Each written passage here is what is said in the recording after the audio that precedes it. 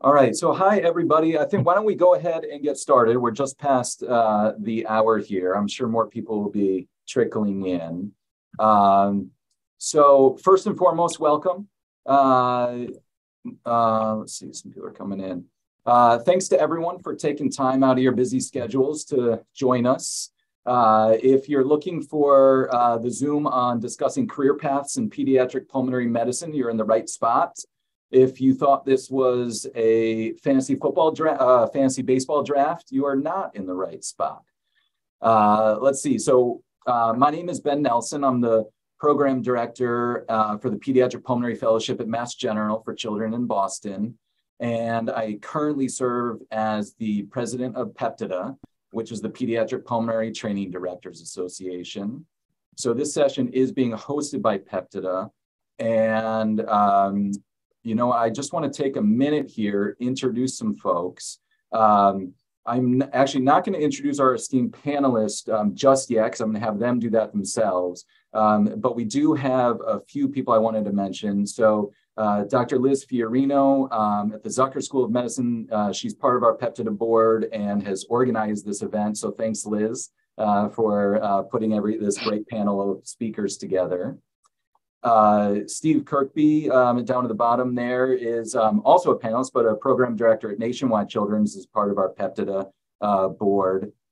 And I think Dr. Aliva Day joined as well as the program director, there she is, at Columbia University. So welcome, everybody. Also want to thank Ali Khoury, who is our, basically makes everything run smoothly and work. She's our liaison at the American Thoracic Society, who helped organize all of this. So thank you, Ali. We are recording the session. And so if people need to hop off or have colleagues who couldn't join us, the recording will be available probably next week or so after it's all edited. Let's see, logistics. So I would love to invite everyone, all of our guests, to turn on their videos if they feel comfortable and if they can. I feel like it adds to a really robust discussion. Feel free to snack, drink coffee, eat anything you like. And if you want, you could also rename yourself just to include your institution where you're from. So we kind of have a sense of where everyone's coming from, which might be fun. So we're going to start the session by asking our panelists to spend a few minutes telling you guys about their unique career, their path, where they've been, where they are now, maybe offer some advice to you guys. And then subsequently, I want to make sure we have lots of time for discussion, questions and answers. If people have questions or comments, arguments, or anything of the like, please feel free to do one of two things. So you can either type a question or a comment in the chat, and we'll monitor that. But please also feel free to use the raise hand function, and I can call on you. You can unmute yourselves and introduce yourselves and ask your question that way as well. I did see Dr. Chuck Esther join too. He's the program director at UNC, who's also part of the PEPTDA board and joining us. I would also be remiss to not wish everyone a happy International Women's Day. And look at this great panel that we have today. So it's very exciting. So why don't we go ahead and get started here.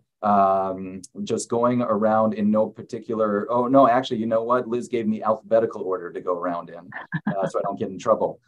So Dr. Deterding, do you want to unmute yourself and start? That's so Liz, you're always organized. So hello, everyone. Hello to my fellows, I see you. So don't page me right now. So thank you for inviting me to participate. I think these conversations are incredibly important. My career has been influenced by people who have told me, I think you'd be great at this. I think you can do this. Starting from medical school at a community medical school and residency where I did med peds, when somebody said, I think you'd be a great academic pulmonologist. Like, really? Starting to say, I think you'd be a good doctor. All these conversations really provided the idea that I could do it. So I say this to you at the start of this conversation as someone who you are leaders now that influence different levels of learners that make an impact. And so those statements have had a lifelong impact. And I have people tell me, surprisingly, like, what you said mattered. And usually it had to do with building confidence, finding confidence in them that they could do something. And so that's been very important in my career. I just thought I would call it out. I think that's really important for everybody, but certainly women. So I am the chief of pulmonary and sleep medicine at the University of Colorado, the medical director of the Breathing Institute at Children's Hospital, Colorado. And I have a lot of titles, and the medical director of the Innovation Center at Children's Hospital, Colorado. So I tend to like to do lots of things. And I get to do lots of things because I believe in building great teams and great leaders. So I've been here a long time. I'm a pediatric pulmonologist. I'm med peds trained. I came to Colorado to train. It was my dream job, an opportunity. I like to be outdoors, and I decided it was very gray in the Midwest. Sorry, but that's what I decided. And then I wanted to stay here. And I have had a fabulous career here that started out moving into a basic science lab as part of fellowship.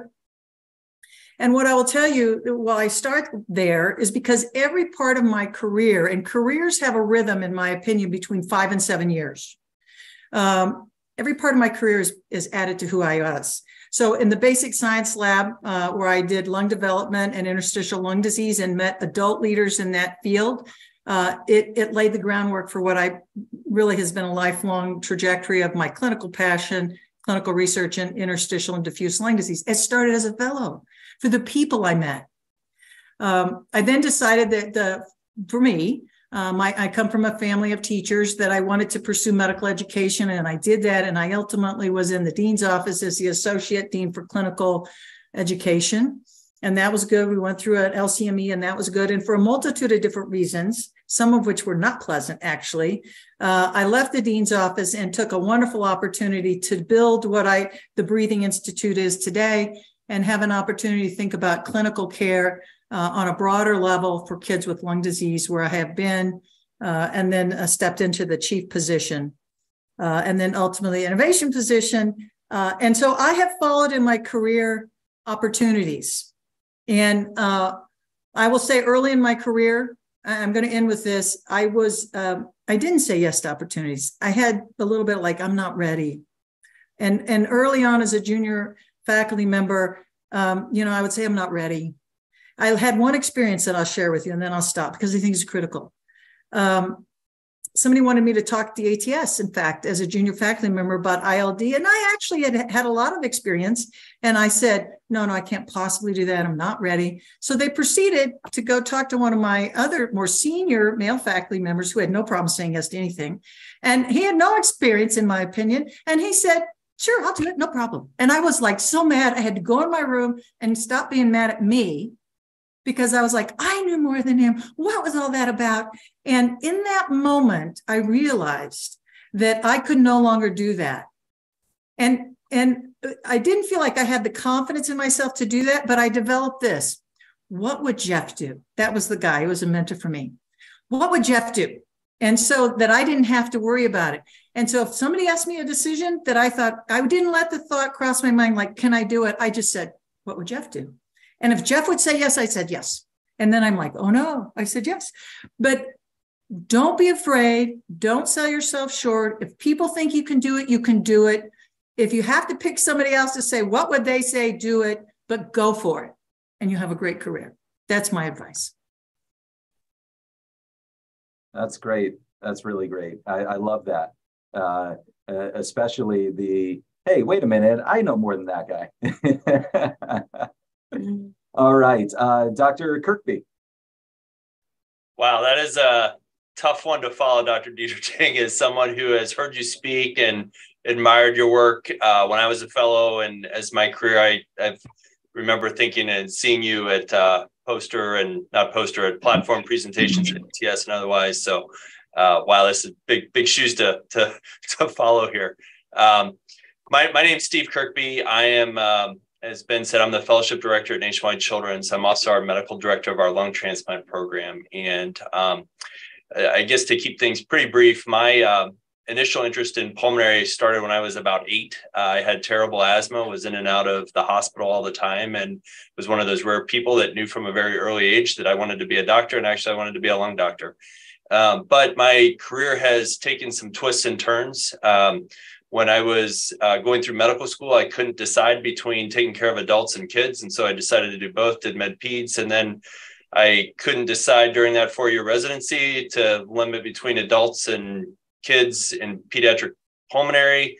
And there was this whole thing of cystic fibrosis patients getting older and older and older, and people needing to take care of them. And so I was crazy enough to do a 5-year adult and pediatric pulmonary and critical care and pediatric pulmonary fellowship. And it was during that time, actually in year 4 and year 5, that I discovered my love and interest in transplant. And so I went into pulmonary thinking asthma, and I have a few asthmatic patients, and I do a little bit of general pulmonary now. But my career, and one of the reasons why I'm on this panel, is to point out opportunities to develop sub areas of expertise in clinical areas or research areas.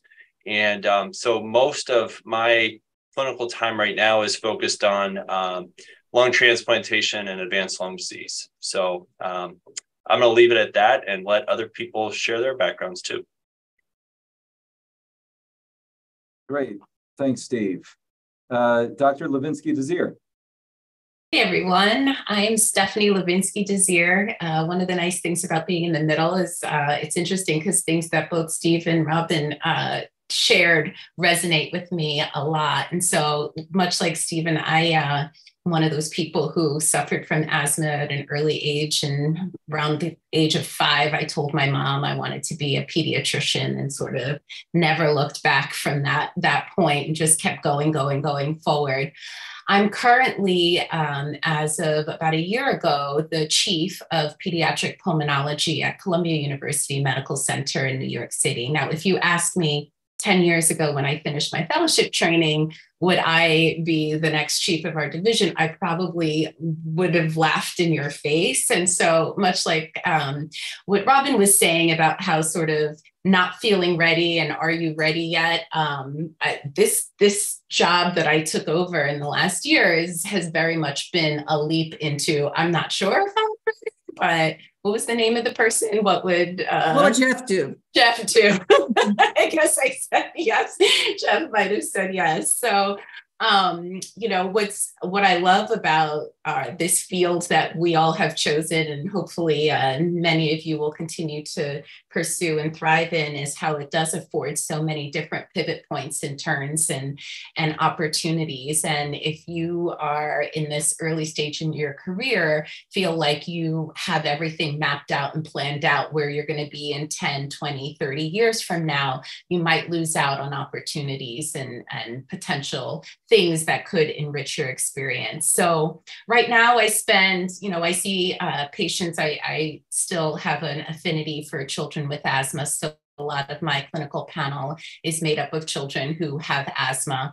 I also spend a good portion of my time doing research. I'm very involved in NIH-funded research and others, so looking at environmental exposures, air pollution, and things in urban communities and settings that contribute to respiratory disease in children.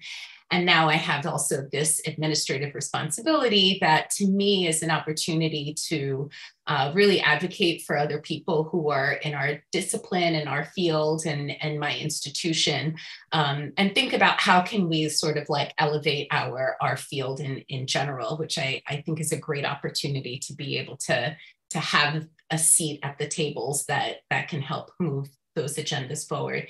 And then I've also done a lot of work within the American Thoracic Society. I'm very involved as the vice chair of the Health Equity and Diversity Committee. I've been involved in different aspects of the pediatric assembly. And so it's nice to be able to wear a couple of different hats, do a couple of different things, and, you know, spend more or less time in one area or another, depending on where the opportunities lie. So I think my biggest advice for all of you is to not try to be too prescriptive in where you plan for your future. It's nice to have goals, but it's also nice to keep yourself open, because if you're too narrow focused, you may miss out on some opportunities that could really enrich your career. Thanks. I think that's great. I forgot to mention, full disclosure, I too had asthma when I was young. I feel like I need to share that. I was actually on theophylline. I laugh with some of my patients because no one knows what that is anymore. But anyways, Dr. Rama. Hi, everyone. I'm Dr. Rama, Jen Rama. I am over in Houston at Baylor College of Medicine, Texas Children's. I am the program director of the fellowship. I do see some familiar faces. I do remember some of you interviewing. I'm a general pulmonologist. When I finished fellowship, I actually joined a master teacher program over at the med school, just so that I could be more comfortable leading rounds right after I graduated. And teaching at the bedside. And then as part of this formalized program, which was just a certificate program, faculty development, which, you know, exists at most places, I discovered the field of education, or like the science of education, in terms of curriculum development and program evaluation and conceptual models. And so that kind of opened up my eyes to something that I, you know, never knew about before. And I had no intent to, you know, really pursue that at a more formal level, but I ended up doing that. And so while you all might know that having a niche in academics is very important, as a general pulmonologist, I have a different route. My niche is in medical education. And so, it can be considered non-traditional. I have been promoted based on my medical education endeavors. I started out as an associate program director, then program director, and then I was overseeing a departmental curriculum. And now I'm actually overseeing all of the fellowships in the department, which is a fairly new role for me. And it sounds very linear, but, to be honest with you, like others have said, my ambition was never to be a program director. I just didn't know. And so as you train and you meet different people and you talk about different projects and you discover different realms within healthcare, just continue to be open and have a growth mindset.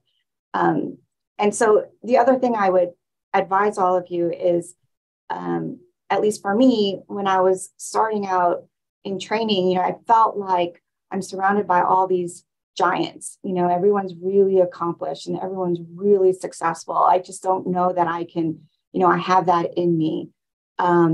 Just remember that what you see is just the tip of the iceberg. I could probably tell you that most of us have a CV of failures to tell you about. You just don't know about it. And so I'm happy to share it all with you if you want, but just remember that no one was born with, what you think people with greatness. It comes with hard work and trial and effort. And I just want you to know that you'll get there, and you just have to find your peoples and your niche and your passion, and then it'll be much easier. Great. Thanks, Jen. Dr. Salinas. Hey, I'm Daniele Salinas. It's good to see some familiar faces here. I was in faculty at University of Southern California Children's Hospital Los Angeles for 12 years. And then 2 years ago, I transitioned out of academic medicine, and I'm currently working for Vertex Pharmaceuticals. And as a medical director, I'm in clinical developing, solely working on cystic fibrosis research. And if I look back, I would never think in a million years that I would be doing this at this mid-career. But I think it aligned with what I always felt was my calling, because I knew I wanted to be a doctor since I was 6. And then that very similar to some of your stories. And the motivation, that the drive was always about knowledge. And then when I entered residency and I took care of my first cystic fibrosis patient, I knew I wanted to go into pulmonary solely for the reason to research cystic fibrosis and find a cure for this devastating disease. So when I did my fellowship at University of California, San Francisco, I was in high throughput screening, working with finding modulators. And this was before the CAFTR era. And this was in early 2000s. So Vertex was not even, research in the research field of cystic fibrosis at that point.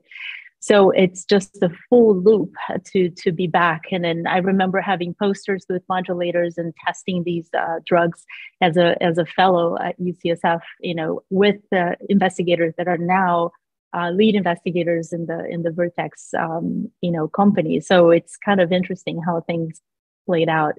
I did transplant for a while, pediatric lung transplant at CHLA, and that was not a good fit for me. It was 100% clinical, and I knew I wanted to do research. So I found a way to do a master's in clinical translational research and went back from the basic science and fellowship back in research, but in the clinical translational field. And I think the advice that I have is really to look around where you are in the institution that you are and see what the resources are and use them all.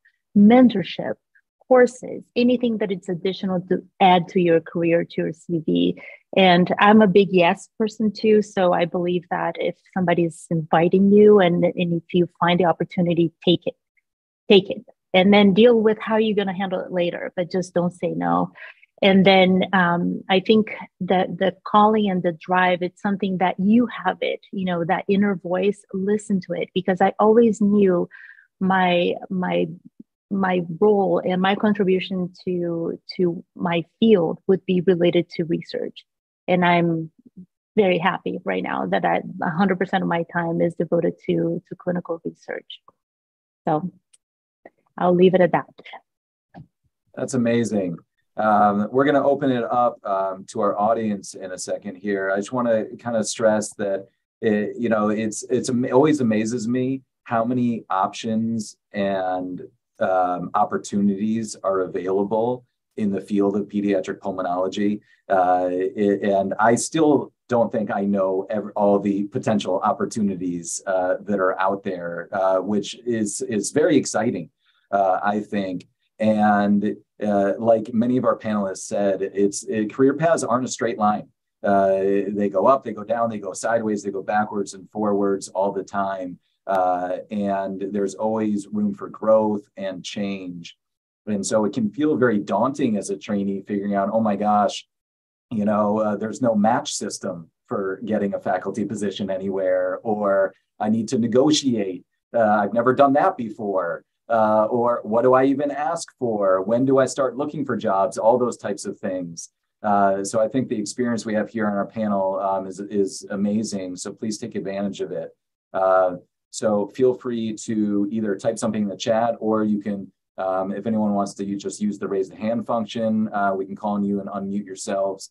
There's really nothing off limits. So anything that will be helpful for you guys, I'm sure someone will be happy to discuss.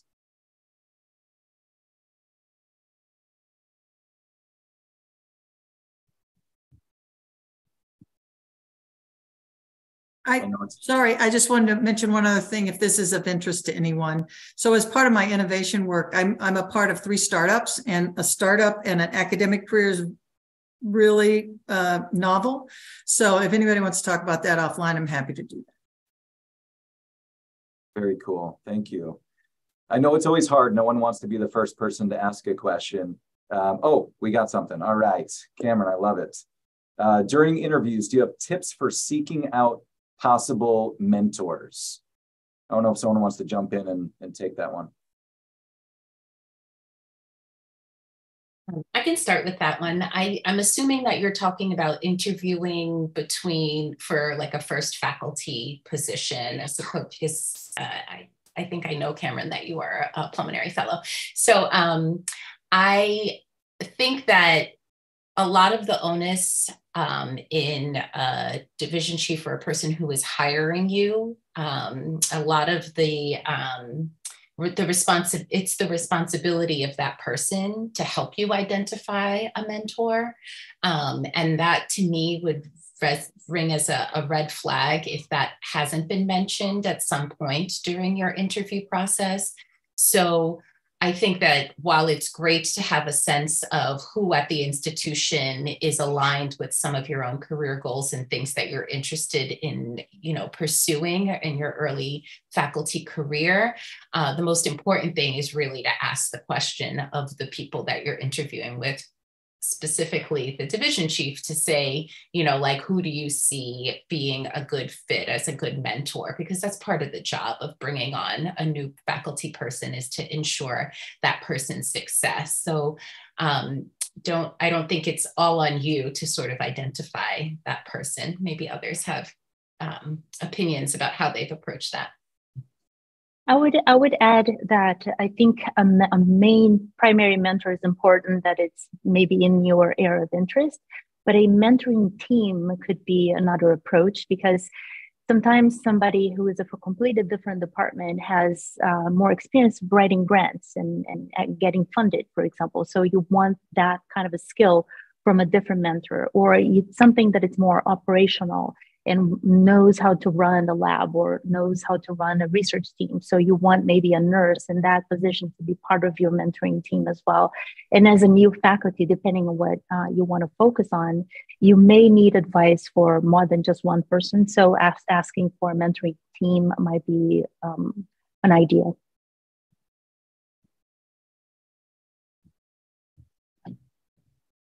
Hi, everyone. I'm Amy Robinson. I am at UT in Memphis.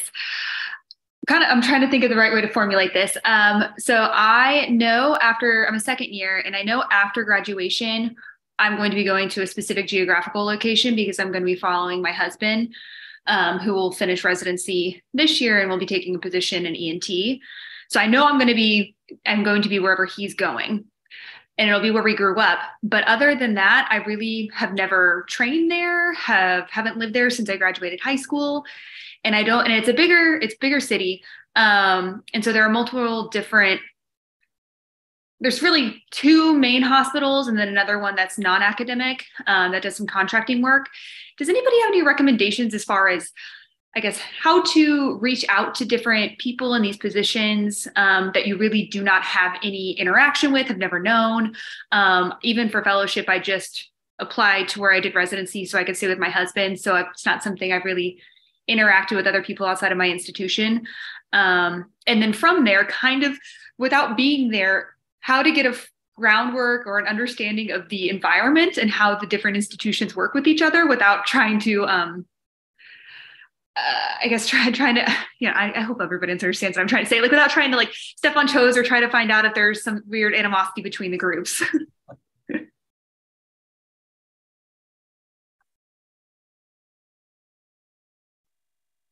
I'm happy to start trying to answer your question. And I'm coming at this from the perspective of the fellowship director. So I know, I think one of my responsibilities, I'm sure Ben and Oliva and Jennifer, others, this role, I think we all feel like it is our responsibility to help our senior fellows and mid fellows look for the right job that is, their clinical area of interest, their regional area of interest, all those other factors.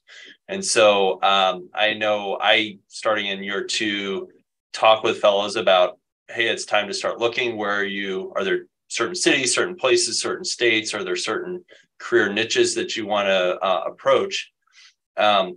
But I guess, Amy, I recommend for you and for my fellows, I encourage them to reach out directly to division directors. And Stephanie and Robin can give more perspective on that. I'm sure that all division directors probably welcome emails from fellows saying that they're interested in learning more about job opportunities. But I also think it's, role of a fellowship director to help. Sometimes fellowship directors may know the fellowship director or the division chief and kind of make that conversation. One of my highlights of ATS last year was sitting next to a division chief at another hospital. And I knew that my fellow wanted to look in that area. And I talked to her and said, hey, can you interview the fellow? The interview happened the next day and things have worked out. So anyway, I think pediatric pulmonary, one of the great things about it, it's a relatively small community. A lot of people know each other. I think everyone is really on the same page of trying to advocate for fellows and junior people finding the right jobs and understanding life factors. And you've got life factors with your husband, who's means you're going to be in a certain place. And I'm sure division directors would be very open to hearing about the fact that you're going to be moving to their area and would want to try to meet with you. So I had some comments about that. I think the responsibility of fellowship director or chiefs, it is a small world. My phone has most numbers in it. And if it does, and I'm sure that's the same for others. And I think we have to part the way for our trainees. And so go to your chief or go to your fellowship director and say, do you know those people there? Can you introduce me? ATS is the prime time. Now that we're all back together again, that's where the matchmaking, you mentioned that, Steve, that's where the matchmaking happens.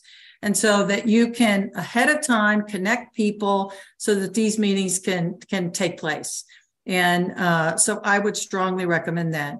The other thing is there's some onus on you, though your career is not, it's going to change, it's going to do this. You have to have a starting point. So some of my fellows know I do this, but what's your elevator speech about your career right now? As a chief, I want to know what you want.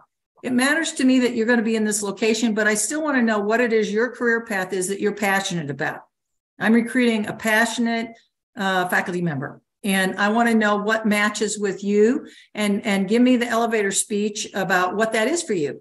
Because we think about clinical jobs, we think about specialty areas within clinic, we think about research positions, we think about, we have all these different ways to match people, and we're looking for people who line up in those areas and who could be excited about. So work on your elevator speech and so that people can hear the prime things, and your fellowship director and your chief should help you and then can connect you with your elevator speech to the right people.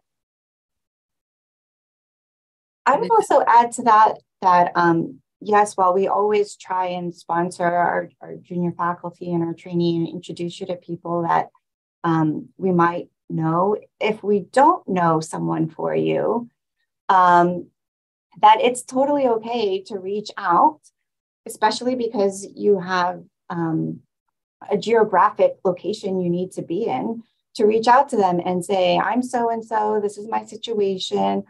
I'll be at ATS. If you happen to be there, I would love to, have coffee with you. And so you can also initiate that, especially because you know where you need to be. Most of us will be at ATS, and it's just, we're small, and I understand that there's a little angst to reaching out to someone that you've never met before. But if you just try it, there's really no one's going to bite. So, yeah. And related to just a comment about the second part of your question about, what is, what are the politics? Sometimes it's kind of like a little hard to get into. Obviously, you don't want to ask that in the interview process, but there is a more productive way to put this question is in this institution that I'm, applying for a job and then I'll be part of. What are the areas of improvement that you envision? Because you want it to be part of the solution, right? So you want to add to your skills, you want to help the institution to improve, right? And knowing upfront what are the gaps and what are the, things that they need, you might be getting in a situation where they will welcome you to fulfill that gap and to help the institution to improve. So I think that would be kind of like an initial introduction to understanding the nuances and things that are not perfectly right with that department, with that institution, because there's no such thing, right? We all know that life is not perfect and there is always room for improvement, and to know that in the beginning of your job, I think that helps a lot, because again, you can be part of the solution, you can help them. Thank you, everybody. Yeah, that was a great question. Amanda has a question about how do you advocate for protected non-clinical time? And I think I would add to that, what is an appropriate amount of time a protected time to ask for if you're trying to go towards a K grant or research or something like that? So what's an appropriate clinical FTE to ask for if you have those interests?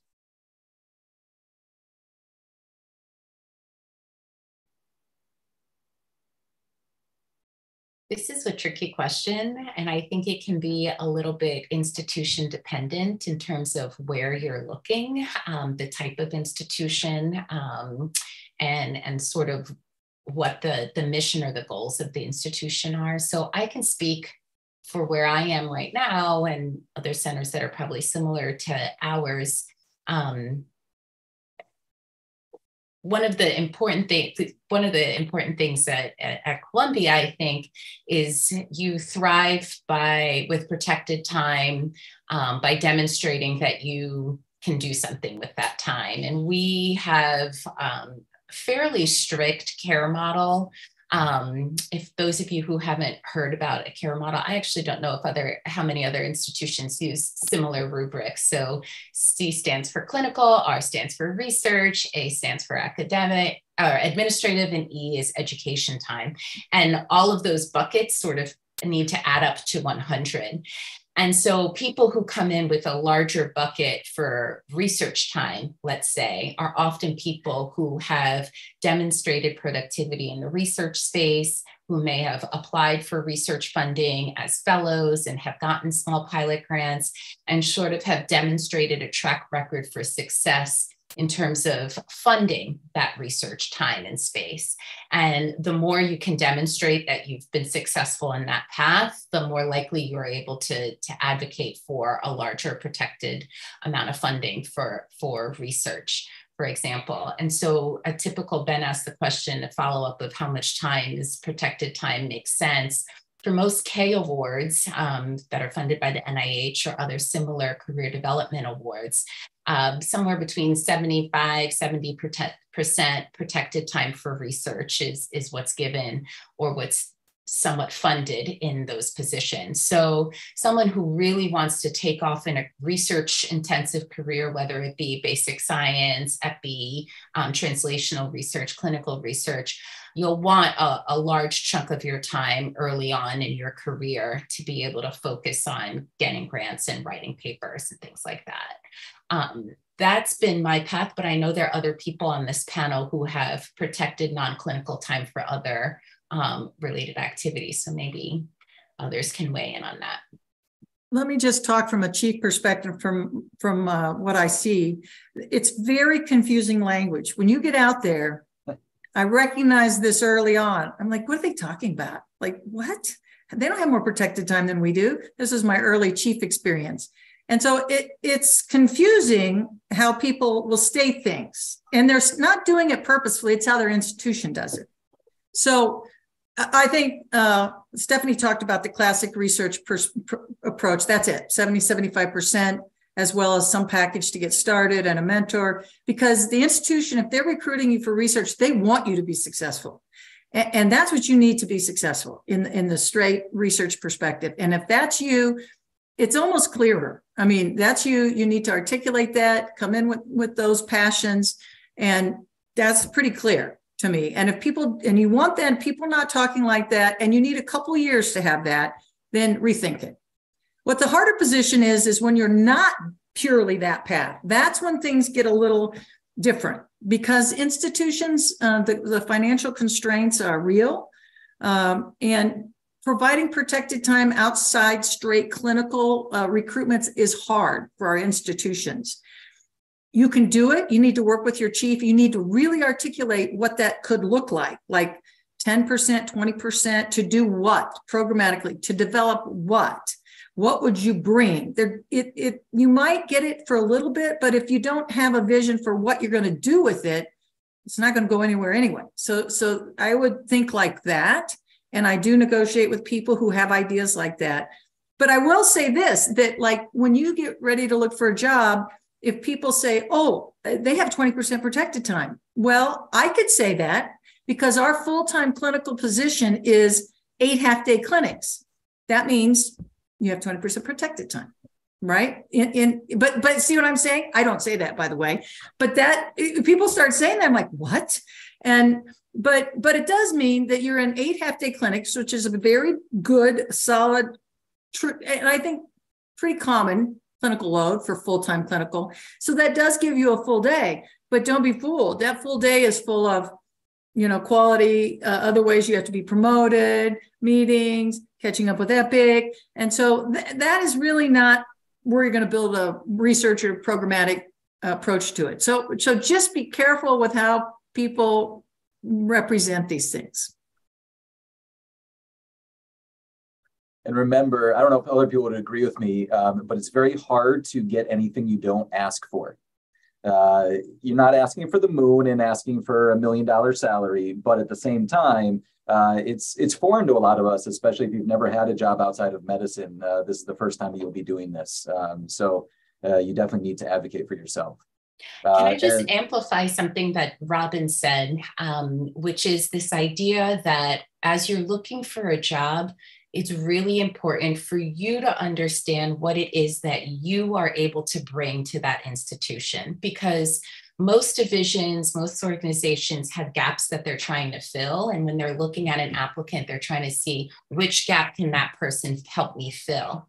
And there's one part of it that's really helpful to be specific about what you want to get out of it, but there's also allow yourself to be somewhat flexible to be able to fill another gap that the institution might have. And if you can make that connection, that in and of itself will really help with your negotiating power, because then you can stand on the footing of this is what I'm able to give to you, and this is something that you obviously need. And so I think that makes the negotiation a little bit more even. I don't know if Stephanie, if you were reading the chat, but that I think leads nicely into the next question of, as an early faculty member, how do you say no to certain things so that you can focus on your passion, but at the same time not close off doors to other opportunities that maybe you're not aware of?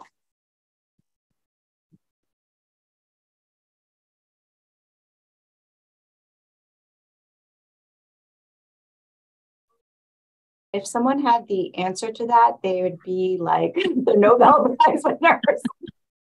It's something that I think all of us struggle with.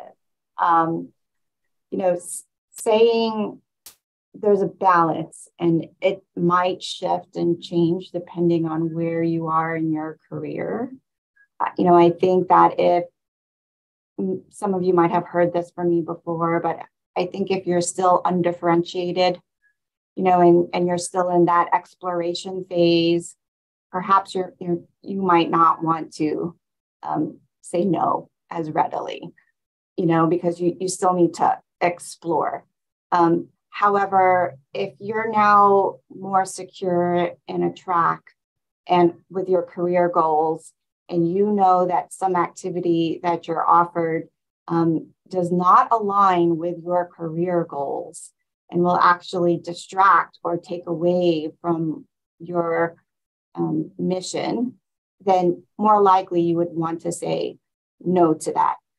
Having said that, if it's your department chair or your division chief and they're asking you for something, you also want to take into account who is asking the favor, and you want to have some element of citizenship and some teamwork. And to just kind of balance that with advocating for yourself in your time, because that's really your most precious commodity. And so you can't do it. You can't do everything. You're going to have to narrow it at some point. And so to keep yourself sane and mentally healthy, you're going to need to say no. a lot. It just might depend on where you are in the stage of your career. And this is Liz. I know I'm not on the panel, but I just wanted to say, because I've definitely been the beneficiary, some known, and I think some like very God mentors. You can also, and again, I think what Jen was saying is really important. If you're like kind of in that position where, at least for the time being, maybe that 5 to 7 years, you know what direction you're going in, and you just can't take something on, think about the people who are like a couple years, 5 years, 7 years, wherever you are behind you. And that's someone that you can suggest, because it's always people are, and especially in our world too. And then when you get to subspecialties or sub-specializations within each field, the field of people who are sort of devoted to that becomes narrower and narrower. And so people who are looking for people to do things are always really happy if you can suggest someone else. And I feel like that's a really big, and that's like, I feel like when you're mid-career, you're kind of shifting to not just looking at your own career, but then part of your own career is mentorship. And I think no matter what track we're in. So I just wanted to add that piece. Can I just add one more thing, is that I think it's really helpful to have a trusted advisor or someone who you truly trust, who has no skin in the game and is really like looking out for you. They might be at your institution, at a different institution. They could be a peer, they could be a near peer. And it's always helpful to bounce some of these things off of another person, because there have been many times where I have been like, I got to say no to this. And then I just run it by somebody who's a little bit more senior, who's like, you can't say no to that. And, you know, sometimes it's helpful to have a sounding board to help you vet. So never answer an email or make a decision yes or no within the first 24 hours. Make sure you sleep on it before you respond, and then run it by somebody else who can help you make that decision. All very salient advice. That definitely is true. You never have to answer right away. That's really key. So we have some people in our audience who are not finishing their fellowship, but starting it. So to that end, when should people start thinking about looking for positions and jobs? When is it too early? Is it not too early? When should people really engage in the process? What would you guys recommend? I'll start off with that. Catalina, I think it's a great question. And I'm glad that we have first-year fellows on this, and you know, that you're soon to be a second-year fellow. So time flies during your training. I don't think it's ever too early to start thinking about what interests you most and what you feel like your strengths are, and starting to have conversations about what that then looks like in terms of a faculty job. I think first year is probably a little too early to start talking to division chiefs. You still have a ways to go. I know with our fellows, I really try to, in year 2, so in their second year of training, I use ATS. I say at ATS, I really want you to kind of have a list of places, specific hospitals, specific locations. And I kind of use the second half of year 2 to help fellows target some institutions to reach out to. And again, part of that is on the trainee, part of that's my job as the fellowship director and our division director and other faculty members who may know people at places where a trainee is interested in looking. So I think in year 1, the key questions, particularly towards the end of year 1, it's, you know, what are there specific areas within pediatric pulmonary from a clinical standpoint that you're most interested in? Do you have particular academic interests? Is it research interest? Are you interested in medical education? This whole huge spectrum of other things that you can do for a career in academic medicine. It's important to start thinking about that, and probably talking to your fellowship leadership, your division leadership. And, you know, I think it's also an opportunity, if you get a chance to go to ATS or the CF conference or CHEST, wherever you may be, you can start to, you know, hear and, you know, listen to people from other institutions, talk to fellows at other institutions about what life is like there. You know, I think it's a time for building your interest. And, but then I think year 2 is really the year to start more focused, reaching out to folks. I think something that people don't understand is the onboarding process. And so it takes us about 8 months to onboard you. And that includes getting privileges, all your records, state medical licensing, even if you're local. So if you do the math, 8 months, backtrack, depending upon your institutions, now you're really into like, you got to be interviewing, you got to be getting your places ready. ATS is a great start because you're going to start the interview process summer into that fall. And depending upon the institutions you're looking at, those onboarding dates are going to be real because they mean if you miss the onboarding date, maybe you want to travel or whatever, but then you're going to have, some time where you're going to have to think about a gap. So people don't often understand that. So I just wanted to mention that.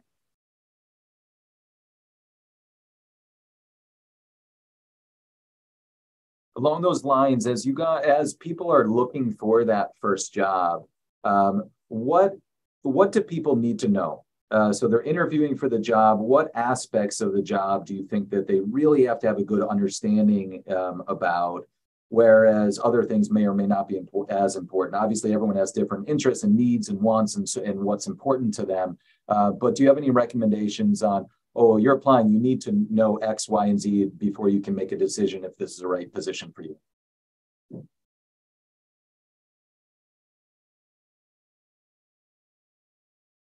Oh gosh, I'm talking too much. I'm going to just say my 3 rules. Okay, because they apply here and they apply anywhere. There has to be a position that the program needs. That's what people are going to be interested in. It has to be a position that you want, that matches your passion. And then there has to be a position that develops you. I mean, these 2 things might be true, but if they don't have anybody they don't have the resources and the way to develop you to be a national leader, don't do it. Those 3 things need to be in place. And that's a commitment a program should make to you. And I'll leave you with 2 other thoughts. One of your questions should be, you're going to talk about what you're passionate about. If I come here, how do you see my future in 10 years here? Because you're really asking them how they're going to develop you. I think you should all be asking that question. The second thing I would ask is I think all of you should be leaders. You should be asking about leadership development. We do not do that well as physicians, and you should be asking about opportunities for that for your career. Now, that's going to come back to haunt me. I don't care. I'm ready to answer the question. I would add to that, I think it's super important to understand what are the expectations of the division leader and the institution. What are they hoping you will accomplish or achieve for them? And to try to be as transparent and clear about that as possible. And that comes down to there are probably clinical needs. How many clinical sessions do you actually need me to do? Do you need me to grow a brand new practice from scratch? Or am I stepping into shoes of somebody who has a well-developed practice? And, do you need me to grow a clinical program? There's a gap that you guys haven't filled yet and you're looking for someone to do that? Or those questions of really trying to understand what they need from you will help you to not only help meet those expectations if you do choose to step into that role, but also for you to understand, is that what you want to be doing? Because I've definitely had colleagues and friends who have looked for jobs and it's like, they're going to pay me so much money. It's great, but they need me to travel 30 miles to this clinic and then to that clinic and to be all over the place. And, if that's not teased out and you don't understand where and what needs the division has in advance, you might be disappointed when you step into that role.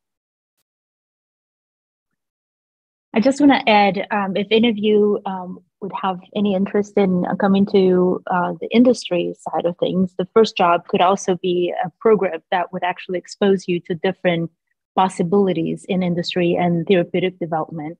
So Vertex, for example, has a Vertex Physician Investigator program.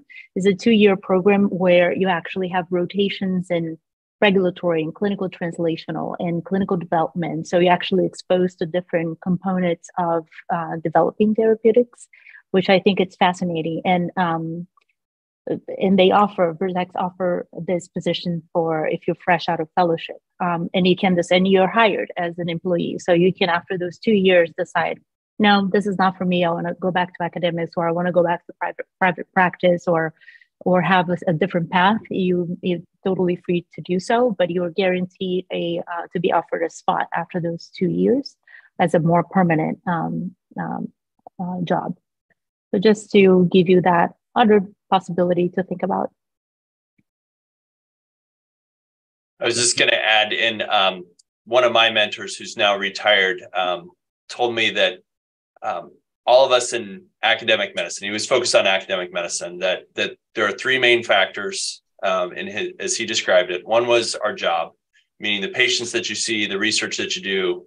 So one is the job, two is the location, meaning is it the city, the state, close to family, what's best for your significant others, all those different factors. So the job, the geography, and then the third is the money. And he said, most of us get two of the three. If you get a chance to get three of the three, meaning all of those factors are exactly what you want, that's a home run. And maybe something that we should all be striving for and hoping for. But he also shared it with me as kind of a, it's a little bit of reality too, of that for most of us in academic medicine, it's two of the three. I think, frankly, most of us feel like as pediatric pulmonologists, we may not be compensated as much as what we think we are based on the work that we do, and compared to cardiology and intensive care unit docs and other things where, frankly, they just make more money. But thinking of those two of the three, and if you only have one of the three, so if you're looking at a job and it's the right location, but it's, not doing the things that are going to make you happy work-wise and not going to pay you well, then maybe you ought to think more. So that was important information to me. Make sure you get two of the three. Does anyone, I actually don't know let's see, does anyone on the panel here have practice, either working in private practice or community practice setting, or if not, can kind of contrast that with an academic institution? So I have worked in a community practice setting, employed in an academic center that is, we're tertiary, we're quaternary, but we have satellite clinics in Houston and neighboring areas. And when I was first hired, I was spending some of my time out there. And I think it's a great experience. It was very different from what I was used to in terms of training, because we had all the resources at the main campus, but I was in a satellite center. And at the time, I had an MA doing my PFTs, which were not high quality. And I had to learn how to, manage a busy practice with less resources.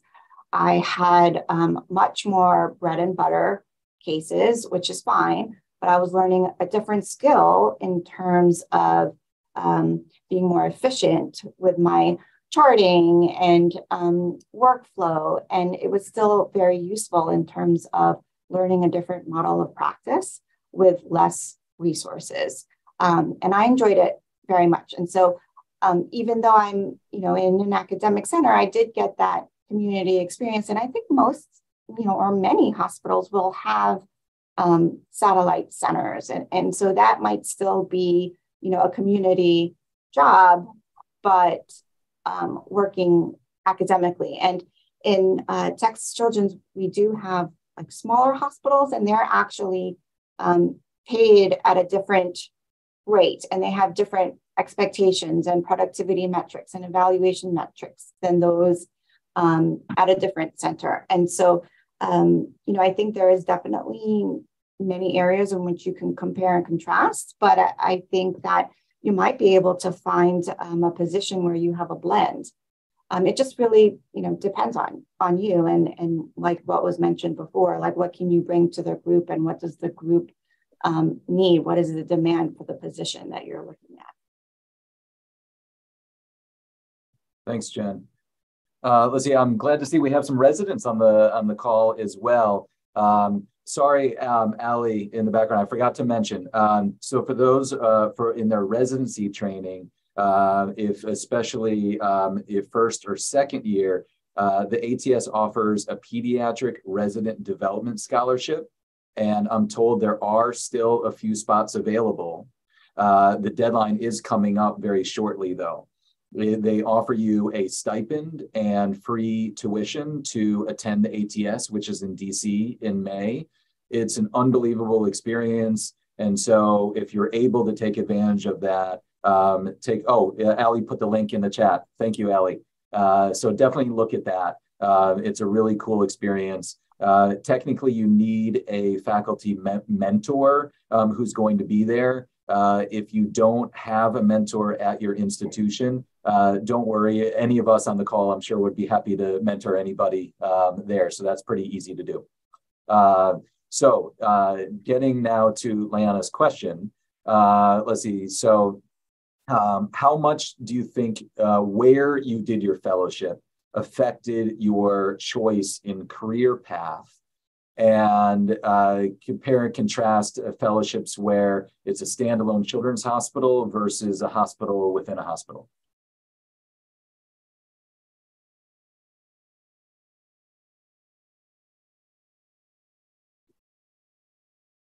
I'm going to start with the first part of the question because it's a little bit easier, I think, for me to tackle. And this was briefly mentioned by someone earlier. I chose my fellowship training location because I had a partner who had to make a decision a year in advance of me, and I wanted us to be married and stay together. And so I ended up staying in New York, which was great because I'm from New York and I'm one of those people who hasn't really left New York for much time, and my family's here.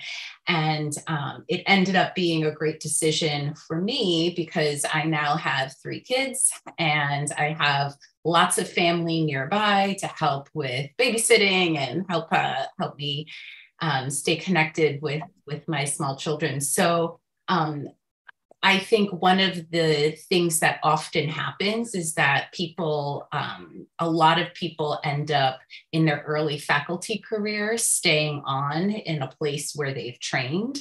And so if you're looking for a place where you ultimately want to kind of dig in some roots and maybe stay for a while, that might be one of the factors that helps you decide where you would want to choose a fellowship training. On the flip side, if you don't have things that are sort of tethering you to a specific location, sometimes it is nice because fellowship is a finite period of time, 3 years, to be able to go to a different part of the country or a different place altogether and be able to experience something new and then find a more stable place. But I have a very New York-centric vantage point on this question. So I'd love to hear from some of the other panelists on this.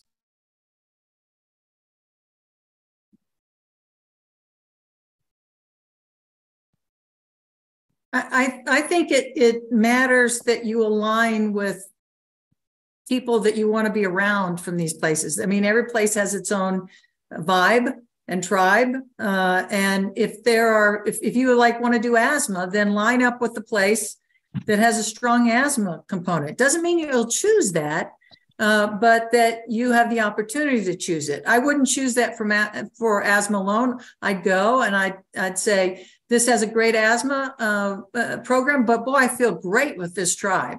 So, not just one thing, or maybe it's where you want to be. Maybe it's location and tribe. But I think you have to pay attention to who you're going to spend time with.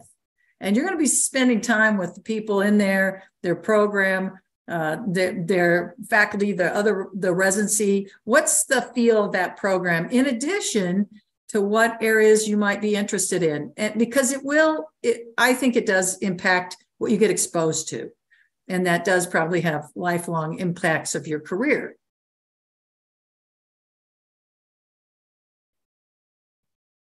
I would agree with that. And I think this is even more of a challenge now in the days of virtual interviewing, which those of us on the PEPTDA committee, we've been talking about a lot over the last couple of years, and probably some component of virtual interviewing is probably here to stay.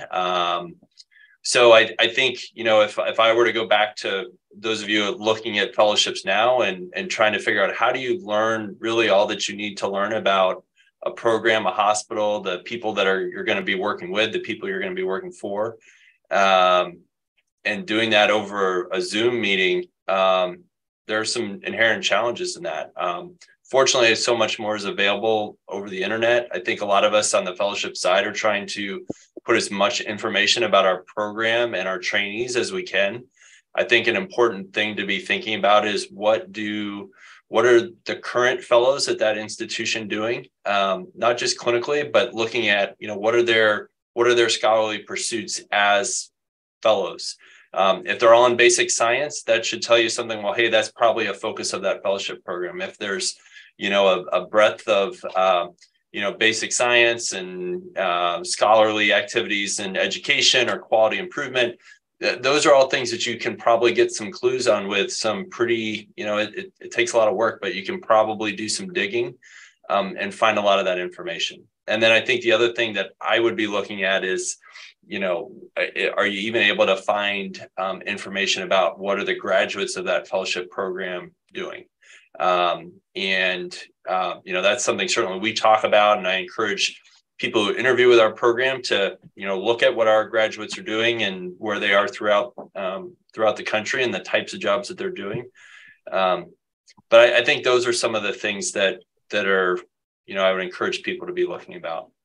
I have been in an institution where there's a separate children's hospital from an adult hospital. I don't have any experience in, working in one where it's all under the same actual building. I don't know if anyone else on the call may have that perspective to share. I wouldn't think that the physical structure is as big a deal as the people that you're working with. So I guess my 2 cents on that.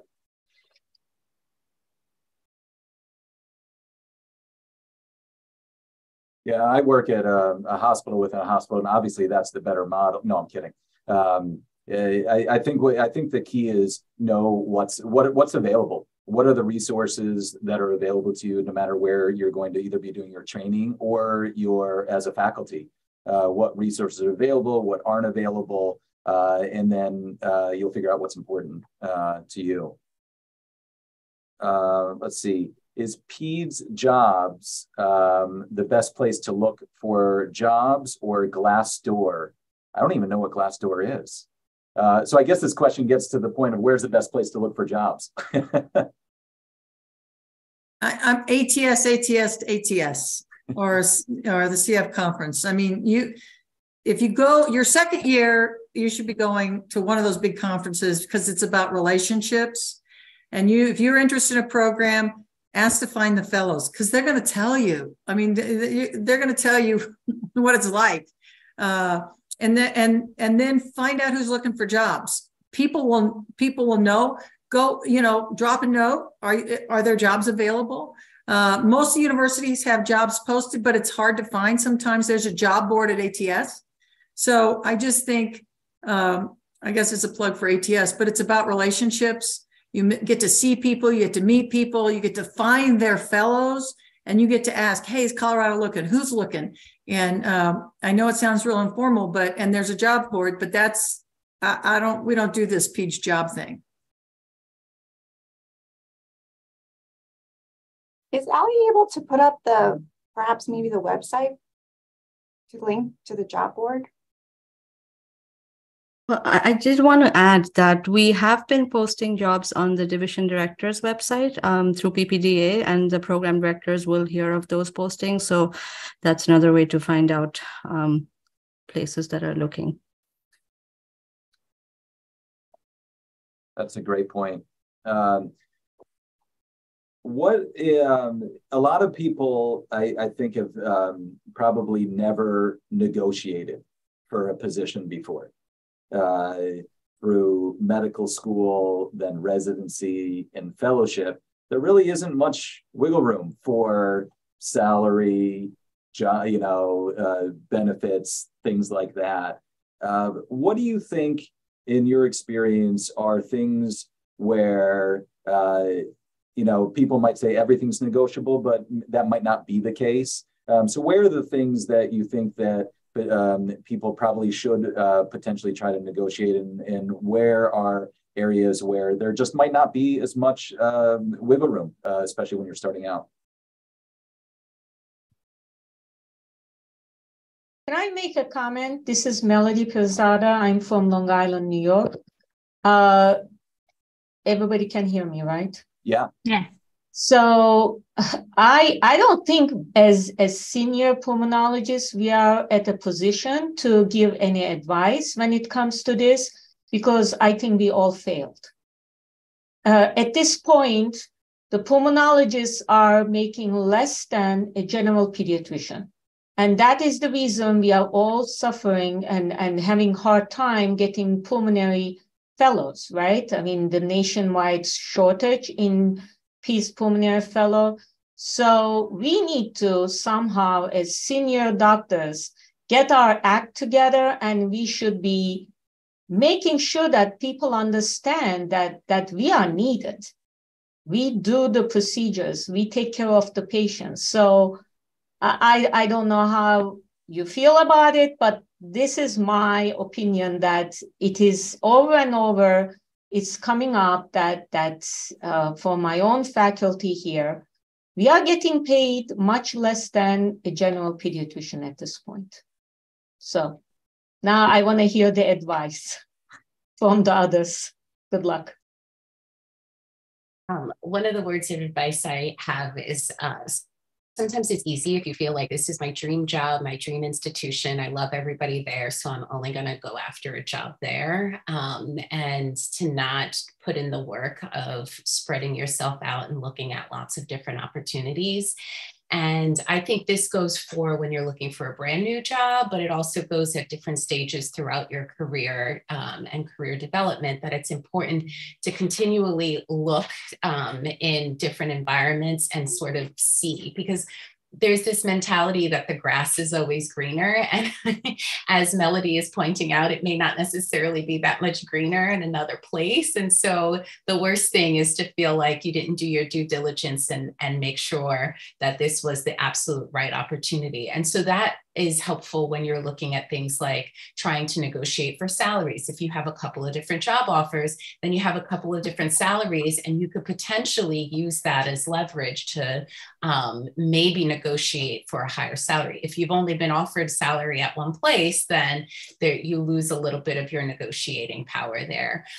We talked a little bit early on about time and protected time. At several institutions, there is a startup period and a ramp up period, where they know that as a new faculty member coming in, your clinical panels won't be completely full in the first few months or maybe first year or two that you're seeing patients. And so that might be an opportunity to protect for negotiate for a little bit more time if you wanted to develop a clinical program, or if you wanted to do some pilot research or things like that, to leverage this idea that it's going to be a slower ramp up early on for clinical. So maybe I can spend a little bit of that time doing something different. Oftentimes salaries are not as negotiable within an institution, because many institutions are trying to keep all of the people at different disciplines and at different stages on a similar level. So that might be more challenging, but thinking about other things that may not necessarily have the same financial value, like vacation time, like do you support attendance at conferences, or do I have to pay out for that out of pocket? Are there opportunities to take coursework that is like tuition reimbursed that you can't exactly put a dollar on, but overall will increase sort of the value of that position? What other benefits? Are there tuition benefits for your kids and things like that? So I encourage you to think more globally about what the package is really entailing, and not focus just on what is the salary that I'm taking home, and also to look broadly to be able to compare those numbers and opportunities. I think that's excellent advice. I mean, many programs around the country are benchmarking salaries at different percent range. There's a couple different programs that benchmark salaries for pediatric pulmonary and for sleep. So these institutions are looking at benchmarking salaries based on that, and their percentiles based on where you start and how you progress through rank. So how we can negotiate that is harder for us, because you don't have much wiggle room with that.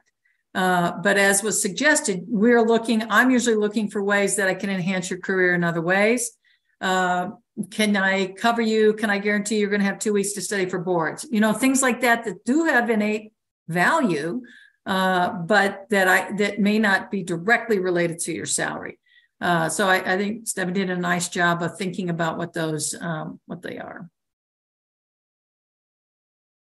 So I'm not a division chief, and I don't do the hiring. So I definitely would take my comment with a grain of salt.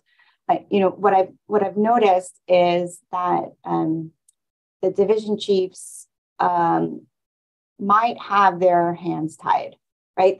They might not always be able to determine your salary, and they're the ones that go to bat for you and for their faculty. Having said that, you know, I do feel that it is important to attempt to negotiate. It doesn't mean that you might, you know, get the $10,000 extras that you think you deserve, but I do feel like there's no harm in asking, and none of us have good experience with negotiation. And I would recommend that you all buy this little book called Getting to Yes. And it talks about your best alternative to a negotiated agreement, a PEPTDA. And so it just kind of like organizes or creates a roadmap for you, you know, before you go into that negotiation. And so I also would say that, you know, knowing that there are a lot of disparities in salary among women, among underrepresented in medicine, you know, I do think that if you will be able to learn who your division chief is and what they value if they try to help support you, and you have the reasons to justify your ask. So, for example, be educated, be informed. You know, there are 2 major groups. There's the AAMC, who puts out public, you have to pay for it, but it's public knowledge. It's out there on the internet. It's a survey-based data based on rank and region in medical schools and academic faculty. And you will be surprised to see that the salary, you know, that Dr. Prasada, you know, perhaps is more familiar with in the Northeast, is very different from the salary in the South or the West, right? So you also have to know and be educated on what is the data that is surrounding the area in which you're trying to apply for. Because you don't want someone to come back to you and say, why do you think you deserve X amount of money? And well, your response will be, because that's the 50th percentile for rank and region in this area. And, you know, so you're not coming off as selfish, right? You're informed. And like others had said, if you have an offer somewhere else, that's also what other institutions determine your worth might be, and that could be leverage for you as well. The other source is the MGMA, which is not as readily available. The division chiefs might know how to access that better, but it's typically a green book, and I know as much about that. But you know, my point is just be informed and be educated, and so you know these things ahead of time.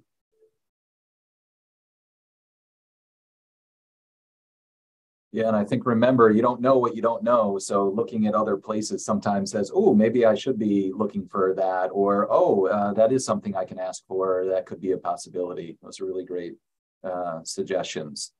We have a couple minutes left here. If there are other questions, I also wanted to, since we do have some people earlier in their training on the call, if you're going to be at ATS, PEPTDA is going to be sponsoring a session at the Center for Career Development. It's going to be Sunday morning, bright and early at 7 a.m. I promise mediocre coffee and some light breakfast.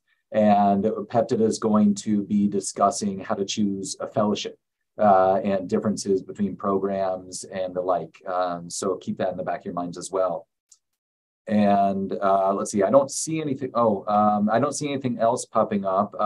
Any of our panelists have other thoughts that came to their minds as we were talking here, things that they wanted to share? Yeah, I do. I always have things to talk about. But anyway, Melody, I want to talk about your comment. Okay. I do think it's very important. I think pediatric pulmonary is the best career choice people can make. It's been a wonderful career. We're throughout the hospital. We're the cement between the bricks. Unfortunately, sometimes people look at the bricks and not the cement between the bricks. And you have to be able to articulate for our specialty. Sometimes people don't always understand the value because it's not clear. And it's not clear based on privileges. I love our hospitalists, but there's a difference in what we bring to the table, how we manage patients in different regards, because you don't know what you don't know. There's a difference in what our trainees see. Many of us, I assume, it's certainly true at our hospital, we have a huge amount of patients with technology dependent on our services. So the breadth of what we do and the amazingness of the patients we care for, not that those aren't great patients, but it's skewed. And the thinking and the research, they don't see that. They don't see those career paths. And maybe your chair doesn't either. So I really think words matter. I like to say that. Words matter. How we talk about our specialty matters. And I'm just going to tell you this so you can quote it. At Children's Hospital Colorado, 25% of all discharges have some breathing-related DRG. And I remind people all the time, you don't want to take care of 25% of your business. Seems like not a good idea to me. So we have to articulate that the world is getting more complex. The time in primary care office is decreasing. That we are the cement that holds these complicated patients together that can make a lifelong difference in their lung function, because lung function is the key to lifelong lung health. You notice what I'm saying? I say this, I stay on message, by the way. My fellows are going to nod their head. I stay on this message. But it is important for all of us to talk like this because it's inherently not known.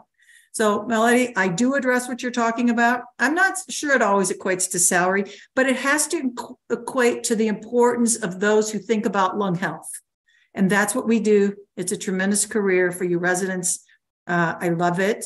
But we have to articulate the values. Yes. Not that others aren't important, but that we're really important in this regard. Yes. So we have to get it out there that they need us. We have to get out what our value is and why it's important that we're at the present. Right. Absolutely. Stephanie, go ahead.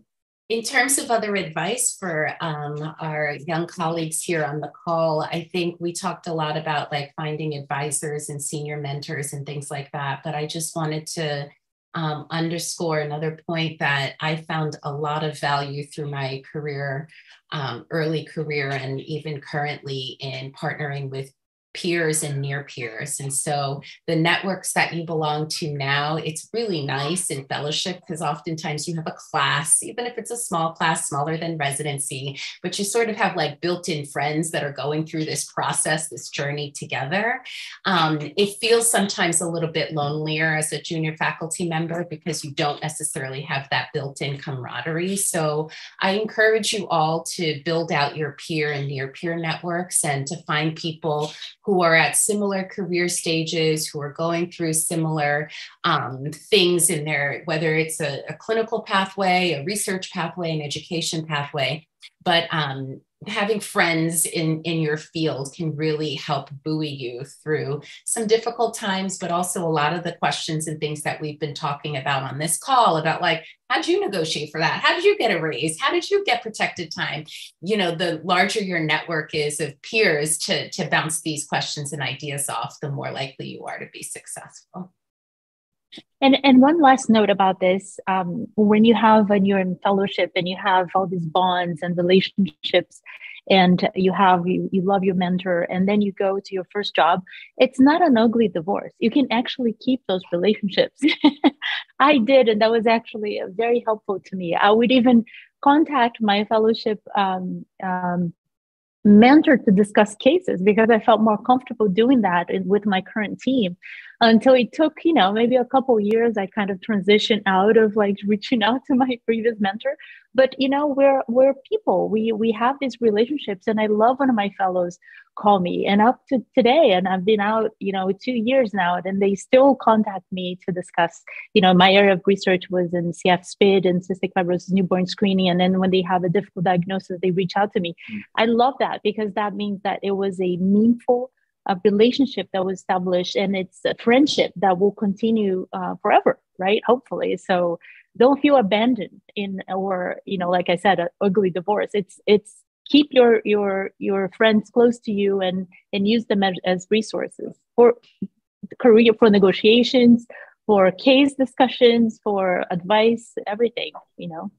But we're here still as mentors forever. I think that's great advice, and we all love what we do. We love talking about it, and we love talking to other people about it. And we're here to help all of you guys along your career paths, no matter where you are in your training or if you're already out in the workforce.